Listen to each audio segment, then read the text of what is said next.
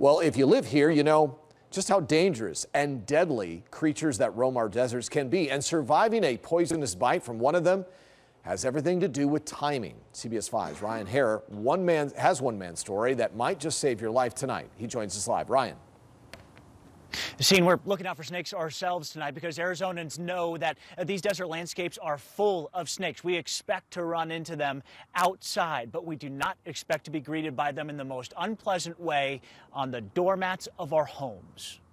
So that was actually in the hospital. I mean, your foot is twice the size. Yeah. Ron Webster, My cankles.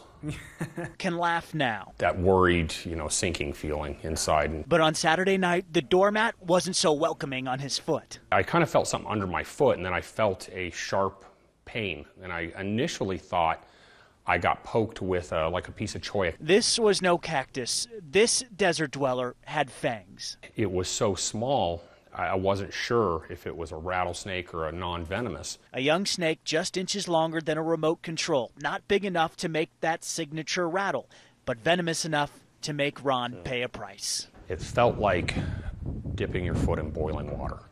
And as it was getting worse, it was like it was moving up. Firefighters knew he needed antivenom. The Poison Control Center made sure they knew which hospital had the right drugs.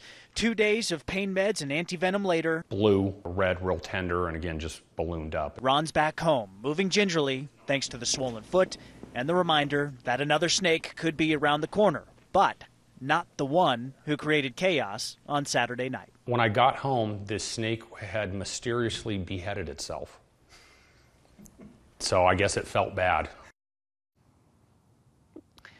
Ron got that antivenom about an hour and a half after the initial bite, helping with the initial recovery. But I've been texting him tonight, and he says he just got his blood test results back from the Poison Control Center, and his blood platelets have been dropping, which could be a sign that he needs more of that antivenom. He's already had 16 vials. Reporting live in Phoenix tonight, I'm Ryan Hare for Arizona's Family.